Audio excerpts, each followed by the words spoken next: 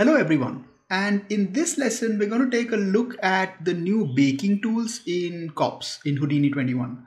So I'm going to create a small rock and then we'll create like a low res version and a high res version, and then we'll bake the high res data to the low res. So this is the low res rock that I have and this is the high res. So we'll first make these two and then we'll do the COP setup. So I'm just going to duplicate this because this is like the easiest thing. So the easiest way to make a rock is take a sphere, give it like a lot of segments, and then take a mountain sop and keep it to, where are we? Yeah, keep it to Worldly Cellular F1. Like that's it. Okay, and then you just play around with the element size and you'll get a nice looking rock. Okay, and then you play around with offset and you'll just get like different results. So this is literally like the easiest way to make a rock. Okay, so now I also have like a transform. I'll turn it off for now, but if you just want to like rotate it and get different results. Okay, so the first thing I'll do is I'm going to take a poly reduce and we'll create a low res version. So I'm just going to take this and we'll take a poly reduce and I'm going to bring it down to like 5%. So it's pretty low. Then apply some normals to this. I'll do face area, I'll bring this down to about 20. So it's fairly sort of sharp like that. And then lastly, we want to give it some UV. So there is a new tool in Houdini 21 called flatten by points. So what you can do is you can just scatter some points on this, like maybe 5 or 10 points. And you'll use those points and generate like a UV map. So what you can do is just take a UV flatten, and you'll get UV flatten from points, and connect this and connect that, and in the point source change it to second input, and what you'll get is this. Now if it does leave out some blank spaces, what you can do is just come into the flatten node and you'll have something, there'll be a tab called post processing, and turn off ignore distorted faces. So it'll take care of that. Now what you can also do is, if you want it to be a little bit better, like I was trying this out, I don't know if it will be better or not, but what you can do is take a group node and we can try to scatter the points only on like the sharp areas. So we can use like the curvature to decide where the points will be. Okay, so what you do is you take this, set it to primitives. Let's call this curve. Come to include by edges and turn on minimum angle. So what will happen is it will only select like, areas which are, sharp. Okay. And then use that to scatter the point. So in the scatter, you set the group to curve. So it's sort of scattering on like sort of like the planar areas. And that should hopefully give you slightly better UVs. If you can do some math and figure out the exact corners of your planes, it might give you a better result, but I am not that good at it, so I'm not going to try.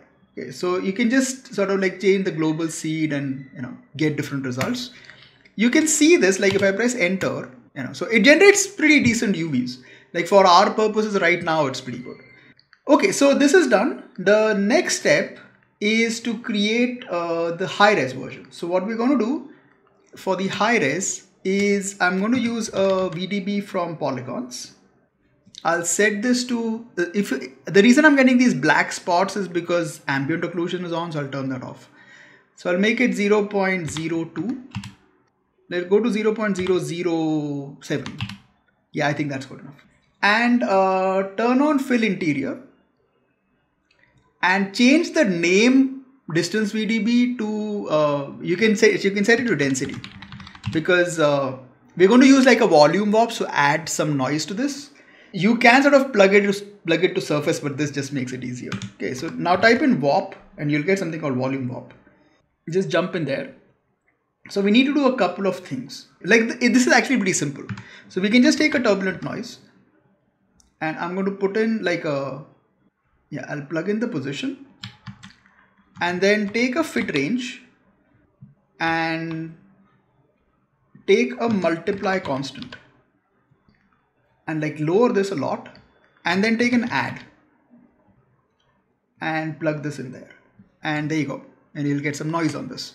But let's just make it slightly better. So what I'll do is I'm going to take this slightly high, and then we'll take the fit range and sort of squeeze it down. So you get like, patches like these. And then I want them to be like sharp cuts, okay, like vertical cuts. So what I can do is I can take the X frequency to 10. See, we can get that. And that isn't bad actually, except this is too deep. So we'll just have to like lower it till it's like that. I think that is good enough. And we'll lower the Z axis to like 0.5. So you'll get like more of these. We can try to lower this to 0.1. See, there you go. So you'll get like more. Yeah, so you can get stuff like this. Anyways, let's keep it to 20. Let's keep this to 0.5 as well. Okay, so that's as far as, this is concerned. Then you can sort of define, you can increase the roughness if you want, like don't increase it too much, it looks bad.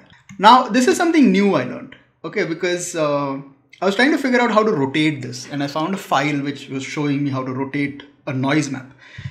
And Houdini being Houdini, this is relatively complicated. Okay, so what we need is take a quaternion node, and we need an angle value and an axis. Okay, so just take two constant values.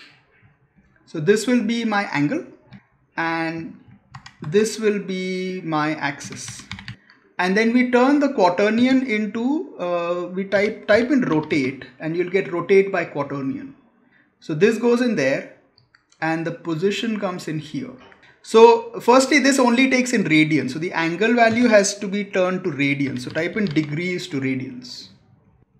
Yeah, I had to find a file for this. Otherwise I wouldn't have figured this out. Okay, and then change this to the axis will be, so we'll change it to 3 floats. I'll keep it to 1 in the x-axis and plug that in. And the position comes in here. So that data goes into the turbulent noise. And now if I take this and do like 45, then hold on. There you go. See, so now you can rotate this. So if I take this and I sort of see, so that allows me to rotate my noise map. So this is good. I think we are in a good position. Okay, another thing that we can do with this, because I'm sort of wasting time here. If you wanted to fade out in a particular axis, like let's say we want the scratches to be at the base and not too much at the top, we can fade this out using the bounding box. So take relative to bounding box, plug in the output into the file and the position into P, and then do a vector to float, and we'll extract one of the axis. Then take a fit range. So let's pick up the y-axis, and I'm going to multiply the noise map with our axis. So plug this in and there you go. You can see it. So we'll switch this out. See, there you go. Okay, and then we can also like, squeeze it in a bit. So you can, make adjustments like that. So now we don't have too much on the top and less at the bottom. I want to adjust this. Let's make it 2. Yeah, I think that's better. So we have a rock.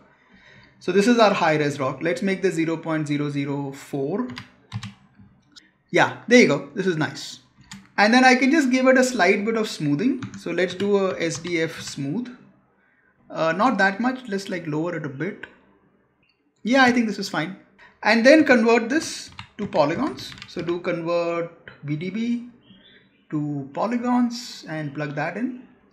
Now I want to do like one last thing with this, which is I want to calculate the slope. Okay, because I can use that to sort of add like grass on top or something. So what I'll do is just type in slope. So if you have the lab tools installed, there'll be something called slope. Okay, so just plug that in and there you go, you have slope. The only thing is I don't want to output color. So we just want to output an attribute called slope, which you can see. Like if you click here on I and you have a slope attribute. So you can calculate other attributes as well. Like if you want to calculate curvature and whatever random stuff you want to calculate, you can. Okay, and then you can bring that into COPS. But anyways, this is fine. So just take a null here and we'll call this, we'll call it out high res, and this will be out low res. So we have our stuff in place. This is good. Now let's take a COP network. So I'll call this rock network. And what you want to do is just type in bake and you'll get something called as bake setup. Okay, so you get bake geometry textures, which is just a node on its own. You don't want that. If you type in bake setup, it's like a recipe which is ready made, so you can just use that. We don't need the cage because I haven't tried the cage either, so we'll just remove that. And so you pick the low res and the high res, and that's pretty much it. So you can just come in here, out low res 1, and we need out high res 1, and that's it. So if you click here, it will bake it for you. See, there you go, it's pretty much done. Like, it's fast. And you want to do a few things. So what I want is I want the world normal and position, and I also want the curvature, and let's bring in cavity. Okay, and then we want the slope. So just type in, just do plus here and type in slope. So it'll bring in slope, except that it names it custom, for some reason. Like, it should change that to slope, but it doesn't. Okay, so now if I'll duplicate this and I'll call this, I'll take a preview material. So plug this in, and if I just take, let's say, the curvature and plug it into base color, and there you go, you have your texture. Okay, so we have curvature, we have occlusion. I don't think so we calculated edge, we calculated cavity, so we can look at cavity. There you go. And then this is the slope, so we have slope. There you go. Okay, now we are still getting these issues, okay, which don't go away. So like, there is an option here which says enable UV boundary filling, but it doesn't do anything, so it doesn't matter. So what you want to do is the older technique is still there, which I had done. Like, you can use a wrangle sop and plug all of these through a wrangle sop and work that way. But the easiest one is you can use a smooth fill. Okay, so what a smooth fill will do is we do have the alpha as well, which is good. The alpha should be like plain white. So what you want to do is just take a smooth fill and plug in this into the source and the alpha into the fill area, and that goes in here, and see, that's fine. It does a good job. Now the thing is, I want to do that for everything. So I don't want to do it for just like one. I want to do it for all of them. So the simplest way to do that is in Houdini 21 you have something called as cable pack, so we can use that. So the cable pack essentially just combines everything into a single node, and then everything that you do internally is happening on every single input, and then you can extract that out. Okay, so the way to do it is pretty simple. And yeah, there you go. So you can also like plug in the normal. Let's plug in the normal here into normals, and you should, there you go, see. So it's good, like, stuff works. So what I'll do is I'm going to take a cable pack. Yeah, cable pack. So normal, world position, occlusion, we don't need, curvature, cavity, and custom, and then set fields and call this slope. Yeah, so this comes in here, and then the alpha comes into that, and so this works. And then you do a cable unpack and you plug this in, and over here you just say set fields from inputs, and it will automatically extract everything out. So it will automatically take care of whatever your issues were, and then this goes into normals, and we should get the result that we want. Okay, so this is good. Now let's just make like a simple rock texture. So because we've done this much, we might as well make a rock texture. So what I want to do is, let's take the curvature and we'll do a remap, and we'll do a mono to RGB, and let's plug this in over here to base color. There you go, that looks nice. And I can take a remap and just adjust it if I want. See, we can sort of just play around with this, so it's a little more harsh. And then here I can just adjust these colors. So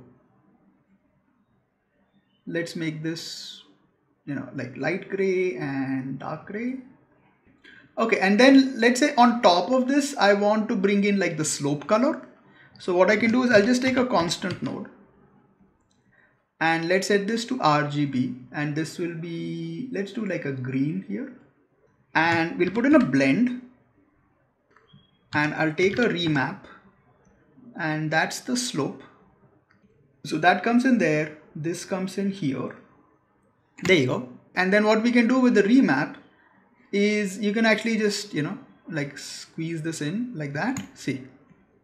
Or you can also adjust it.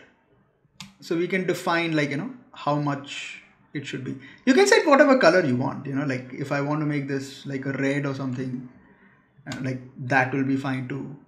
Like why not? So we can do stuff like this. Okay, now let's add some texture to this. So what I can do is, I was trying out the triplanar, it was causing some issues, but I'll show you how to work it out anyways. So I can take a triplanar node, and that is why we need because if you're wondering like why we need the world position and position, is because the triplanar needs that, otherwise it doesn't work. So I'll just take this, I'll take a file node. I downloaded a rock texture, so you can just, yeah, that's my rock texture. I'll set this to RGB. Where are you? Yeah, so this will be RGB. And so for it to work, we plug in the world position and then the position. And this comes into, so you have options for XYZ texture and you have option for just one global texture. So for now, I'll just keep it to a global texture and plug this in over here. And this triplanar can come into this point. And there you go. So you can have like triplanar mapping on this. And which is not bad, it looks nice. And we can sort of define like the blending of this. You can also define the scale. So I can take this and let me take a remap here. So I can just sort of adjust this a little. And let's try to blend it with this. So we'll take a blend and plug that in. And let's try multiply. That's not bad. But hold on, let's try subtract. Ooh, okay, swap. That's not bad. We can try to work with this. Let's just adjust that a little bit. Yeah, that's not bad. I mean, that looks decent enough. Okay, not the best looking. Okay, the red looks weird. Let me just change that back to green or something, which looks more normal. Yeah, if you want to break up the slope, we can multiply it with like a noise map or something. Like I can just take a fractal noise. So we'll take a fractal noise 3D and I will plug in the position into this. And I can take the remap and we can do a multiply. Right, so I can just take this and multiply it with that. There you go. Like I can take that and just increase it a bit and adjust it. Yeah, and just increase the roughness till it looks good. There you go. Yeah, that looks nice. That is good. That is it. This is how we can make a rock texture and like bake a rock. And because this is all live, the best part is that if we come up here and whatever changes I make to this will automatically reflect and be calculated and readjusted. So there you go. Okay, so if I come in here to this mountain and I make any changes to this, like let's say if I lower the element size, so it will recalculate everything and give me a different result. See? And so the same thing, like if I come into the volume warp and adjust this, let's say if I make it 0, yeah, there you go. Or let's make it like 45 and we can try adjusting like the multiplier. Anyways, that's pretty much it. So this is how you can use the new baking tools in COPS in Houdini 21.